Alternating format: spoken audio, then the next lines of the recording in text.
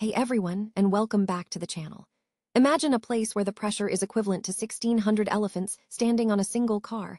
That's the Mariana Trench, the deepest point on Earth. What kind of creature could possibly call such an extreme environment home? Prepare to meet the Mariana Snailfish, Pseudolaparus swirei*, a real-life legend defying ancient deep-sea myths and the crushing reality of its home. This unassuming, pale, tadpole-like fish holds the record as the deepest living fish ever discovered, thriving at depths exceeding 8,000 meters.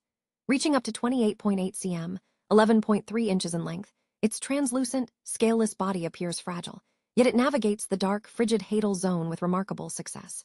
Unlike most fish, it lacks a swim bladder, which would be instantly crushed by the immense pressure. Instead, its body is primarily gelatinous, allowing it to withstand pressures that would liquefy other vertebrates.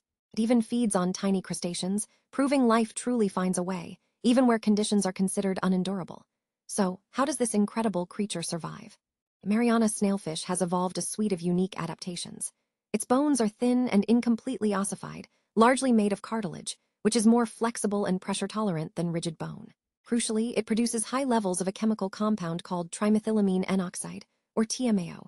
This osmolyte acts like a molecular bodyguard, stabilizing proteins and preventing them from unfolding or breaking down under extreme pressure. Its cell membranes also have specialized lipids and proteins that maintain fluidity and function.